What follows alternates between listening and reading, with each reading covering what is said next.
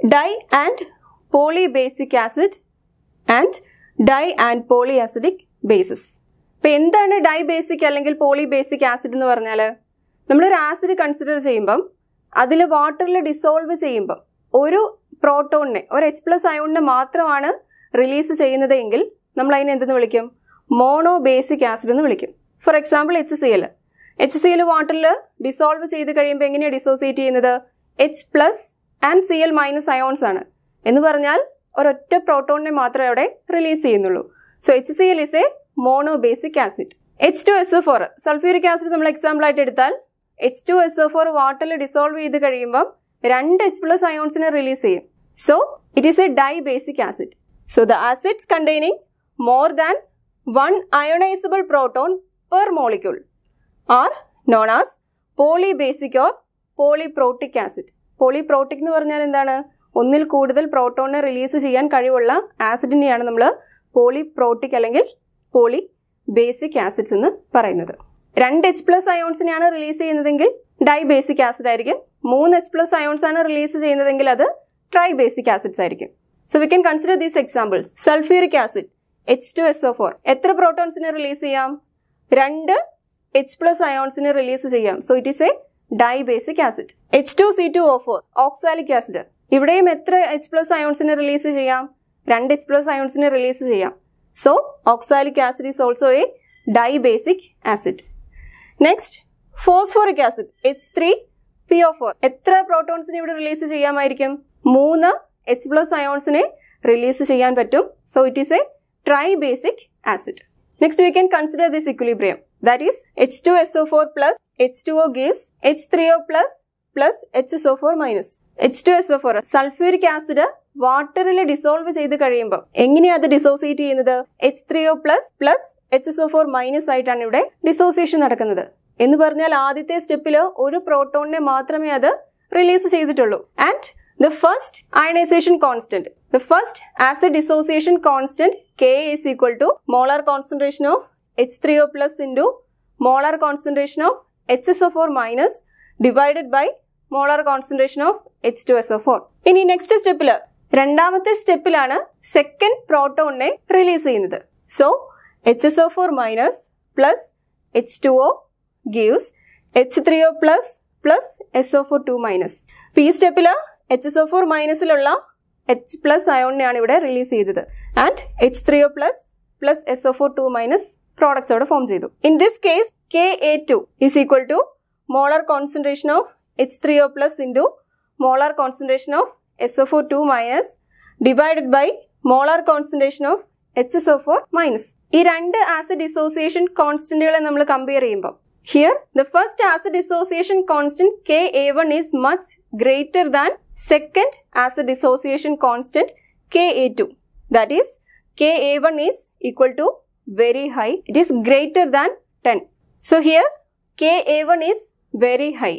എന്തുകൊണ്ടായിരിക്കും Ka1, അതായത് first acid dissociation കോൺസ്റ്റന്റിന്റെ value വളരെ കൂടുതലാകുന്നത്? ഇവിടെ നമുക്ക് നോക്കിയാൽ Ka1 എന്ന് പറയുന്നത് H2SO4 വാട്ടറിൽ ഡീകമ്പോസ് ചെയ്യുമ്പോൾ ഉള്ള വാല്യൂ ആണ് നമുക്ക് കിട്ടുന്നത്. ഇവിടെ H2SO4 എന്ന് പറയുന്നത് ഒരു ന്യൂട്രൽ സ്പീഷീസ് ആണ്, അല്ലെ? നമുക്ക് അവിടെ പോസിറ്റീവ് നെഗറ്റീവ് ചാർജ് ഒന്നും ആ സ്പീഷീസിലില്ല. സോ H2SO4 എന്ന് പറയുന്നത് ഒരു ന്യൂട്രൽ സ്പീഷീസ് ആണ്. ഇപ്പൊ ന്യൂട്രൽ സ്പീഷീസിൽ നിന്നും ആ ഫസ്റ്റ് പ്രോട്ടോണിനെ റിലീസ് ചെയ്യാൻ നമുക്ക് അധികം എനർജിയുടെ ആവശ്യമില്ല.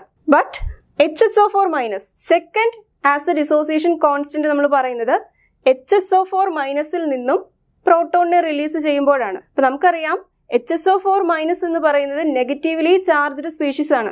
ഓൾറെഡി അവിടെ ഒരു നെഗറ്റീവ് ചാർജ് ഉണ്ട്. ഈ നെഗറ്റീവ് ചാർജ് ഉള്ള ഒരു സ്പീഷീസിൽ നിന്നും പോസിറ്റീവ്ലി ചാർജ്ഡ് ആയിട്ടുള്ള പ്രോട്ടോണിനെ നമ്മൾ റിലീസ് ചെയ്യുക അല്ലെങ്കിൽ അതിനകത്ത് നിന്ന് റിമൂവ് ചെയ്യുക എന്ന് പറയുന്നത് കുറച്ച് ബുദ്ധിമുട്ടാണ്. അതുകൊണ്ടാണ് Ka2 എന്ന് പറയുന്നത് Ka1നേക്കാളും വളരെ കുറവാകുന്നത്. അല്ലെങ്കിൽ Ka1ന്റെ വാല്യൂ Ka2ന്റെ വാല്യൂവിനേക്കാളും വളരെ കൂടുതലാകാൻ കാരണം. ഇപ്പൊ ഇവിടെ നമ്മൾ ഈ സെക്കൻഡ് ഇക്വിലിബ്രിയം കൺസിഡർ ചെയ്യുമ്പോൾ HSO4 minus plus H2O gives H3O plus SO4 minus. ഇവിടെ HSO4 മൈനസിൽ നിന്നും പ്രോട്ടോണിനെ റിലീസ് ചെയ്യാൻ ബുദ്ധിമുട്ടായതുകൊണ്ട് തന്നെ ഇവിടെ എങ്ങനെയായിരിക്കും എക്സ്റ്റെന്റ് ഓഫ് ഡിസോസിയേഷൻ എന്ന് പറയുന്നത് കുറവായിരിക്കും. എന്ന് പറഞ്ഞാൽ HSO4 മൈനസ് വാട്ടറിൽ ഡിസോസിയേറ്റ് ചെയ്ത് H3O plus SO4 2 minus product form ചെയ്യുന്നത് അത് കുറവായിരിക്കും. So here Ka2 is very much less than Ka1. So we can say that higher order ionization constant Ka2, Ka3 are smaller than the lower order ionization constant Ka1 of a polyprotic acid. And this is because it is more difficult to remove a positively charged proton from a negative ion due to electrostatic forces. Factors affecting acid strength. Acid സ്ട്രെങ്തിനെ affect ചെയ്യുന്ന factors ഏതൊക്കെയാണെന്നാണ് next നമ്മൾ നോക്കുന്നത്. അപ്പോൾ main ആയിട്ടും acid സ്ട്രെങ്തിനെ affect ചെയ്യുന്ന factor എന്ന് പറയുന്നത് bond ലെങ്ത്തും അതുപോലെ തന്നെ പൊളാരിറ്റിയാണ്. The extent of dissociation of an acid depends on the strength and polarity of the HA bond. ഇപ്പൊ നമ്മളിവിടെ HA ബോണ്ട് കൺസിഡർ ചെയ്യുമ്പം H എന്ന് പറയുന്നത് എന്താണ്? ഹൈഡ്രജൻ. ഇവിടെ A എന്ന് പറയുന്നത് എനി അതർ ആറ്റം, ഏത് ആറ്റങ്ങൾ വേണമെങ്കിലും ആകാം. H+ അയോൺസിനെ റിലീസ് ചെയ്യുന്നവരെയാണ് നമ്മൾ ആസിഡ് എന്ന് വിളിക്കുക. അപ്പൊ ആസിഡ് സ്ട്രെങ്ത് കൂടുന്നത് എപ്പോഴായിരിക്കും? H+ അയോൺസിനെ പെട്ടെന്ന് റിലീസ് ചെയ്യാൻ കഴിവുള്ളവർ ആരാണോ അവർക്കായിരിക്കും ആസിഡ് സ്ട്രെങ്ത് കൂടുതൽ. അപ്പൊ നമ്മൾ ഇവിടെ കൺസിഡർ ചെയ്യുന്ന HA bond length increase ചെയ്യുന്നതിനനുസരിച്ച് bond enthalpy decrease ചെയ്യും. ബോണ്ട് എൻതാൽപ്പി എന്ന് പറഞ്ഞാൽ എന്താണ്? ഒരു ബോണ്ടിനെ ബ്രേക്ക് ചെയ്യാൻ ആവശ്യമായ എനർജീനെയാണ് നമ്മൾ ബോണ്ട് എൻതാൽപ്പി എന്ന് പറയുന്നത്. അപ്പോൾ ബോണ്ട് ലെങ്ത് കൂടുമ്പം ആ ബോണ്ടിന്റെ സ്ട്രെങ്ത് കുറയും. ഇപ്പോൾ ബോണ്ട് സ്ട്രെങ്ത് കുറയുമ്പം അത്രയും കുറച്ച് എനർജി മതി നമുക്ക് ആ ബോണ്ട് ബ്രേക്ക് ചെയ്യുന്നതിന് വേണ്ടിയിട്ട്. ഇപ്പോൾ ബോണ്ട് പെട്ടെന്ന് ബ്രേക്ക് ചെയ്താൽ പെട്ടെന്ന് തന്നെ H+ അയോൺസിനെ റിലീസ് ചെയ്യാനായിട്ട് പറ്റും. So the strength of an acid increases with decrease in the strength of HA bond. ആസിഡിന്റെ strength determine ചെയ്യുന്ന സെക്കൻഡ് ഫാക്ടർ എന്ന് പറയുന്നത് പൊളാരിറ്റിയാണ്. പൊളാരിറ്റി എന്തിനെ ബേസ് ചെയ്തിട്ടായിരിക്കുന്നത്? ഇലക്ട്രോ നെഗറ്റിവിറ്റിനെ ബേസ് ചെയ്തിട്ടാണ് നമ്മൾ പൊളാരിറ്റി പറയുന്നത്. ഇപ്പൊ ഇലക്ട്രോ നെഗറ്റിവിറ്റി നമ്മളൊരു ബോണ്ട് കൺസിഡർ ചെയ്യുമ്പോൾ HA എന്ന് പറയുന്ന ഒരു ബോണ്ട് കൺസിഡർ ചെയ്താൽ ആ രണ്ട് ആറ്റങ്ങളുടെ ഇലക്ട്രോ നെഗറ്റിവിറ്റിനെ ബേസ് ചെയ്തിട്ടാണ് നമ്മൾ അതിന്റെ പൊളാരിറ്റി പറയുന്നത്. ഇപ്പൊ ഇവിടെ നമ്മൾ കൺസിഡർ ചെയ്യുന്ന ആറ്റങ്ങൾ തമ്മിലുള്ള ഇലക്ട്രോ നെഗറ്റിവിറ്റി ഡിഫറൻസ് കൂടുതലാണെങ്കിൽ അവരുടെ പൊളാരിറ്റിയും കൂടുതലായിരിക്കും. പൊളാരിറ്റി എന്ന് പറഞ്ഞാൽ ചാർജ് സെപ്പറേഷൻ ആണ്. അപ്പൊ ആ ചാർജ് സെപ്പറേഷൻ കൂടുമ്പം നമുക്ക് എങ്ങനെയാണ് ആ ബോണ്ടിനെ ഈസി ആയിട്ട് ബ്രേക്ക് ചെയ്യാനായിട്ട് പറ്റും. അപ്പൊ ആദ്യത്തെ ഫാക്ടർ നമ്മൾ പറഞ്ഞത് എന്തായിരുന്നു? ബോണ്ട് സ്ട്രെങ്ത് ആണ്. ബോണ്ട് സ്ട്രെങ്തിനെ ബേസ് ചെയ്തിട്ടാണ് ആസിഡിക് സ്ട്രെങ്ത് നമ്മൾ പറഞ്ഞത്. ഡൗൺ ദ ഗ്രൂപ്പ് നമ്മൾ കൺസിഡർ ചെയ്താൽ ഡൗൺ ദ ഗ്രൂപ്പ് എങ്ങനെയാണ്? ആറ്റത്തിന്റെ സൈസ് ഇൻക്രീസ് ചെയ്യും അല്ലെ? ആറ്റത്തിന്റെ സൈസ് ഇൻക്രീസ് ചെയ്യുമ്പം ബോണ്ട് ലെങ്ത് എങ്ങനെയായിരിക്കും? ബോണ്ട് ലെങ്ത്തും കൂടും. ഇപ്പൊ ബോണ്ട് ലെങ്ത് കൂടിയാൽ ബോണ്ട് സ്ട്രെങ്ത് കുറയും and bond enthalpy also decreases. So considering hydrogen halides, the acid strength increases from HF to HI because the size of halogen increases from fluorine to iodine.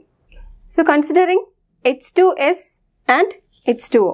H2S ഉം H2O ഉം തമ്മിൽ compare ചെയ്യുമ്പോൾ H2S-നാണ് acidic strength കൂടുതൽ. Or we can say that H2S is a stronger acid than H2O. അതിന് കാരണം എന്താണ്? നമ്മളിവിടെ sulphur hydrogen bond അതുപോലെ തന്നെ ഓക്സിജൻ ഹൈഡ്രജൻ ബോണ്ട് ഈ രണ്ട് ബോണ്ടും തമ്മിൽ നമ്മൾ കമ്പയർ ചെയ്യുമ്പോൾ നമുക്കറിയാം ഓക്സിജന്റെ തൊട്ട് താഴെയാണ് സൾഫറിന്റെ സ്ഥാനം. എന്ന് പറഞ്ഞാൽ ഓക്സിജനേക്കാളും സൾഫർ ആറ്റത്തിന്റെ സൈസ് കൂടുതലാണ്. അപ്പൊ സൈസ് കൂടുമ്പോൾ ബോണ്ട് ലെങ്ത് കൂടും അല്ലെ? അങ്ങനെയാണ് നമ്മൾ പഠിച്ചത്. സൈസ് കൂടുന്നതിനനുസരിച്ച് ബോണ്ട് ലെങ്ത് കൂടുതലായിരിക്കും. So here the bond dissociation enthalpy of sulfur hydrogen bond is lesser than bond dissociation enthalpy of oxygen hydrogen bond. So considering the hydrates of second period elements, the acidic strength increases from CH4 to HF. This is because the electronegativity increases from carbon to fluorine and thus the polarity also increases from the carbon hydrogen bond to hydrogen fluorine bond.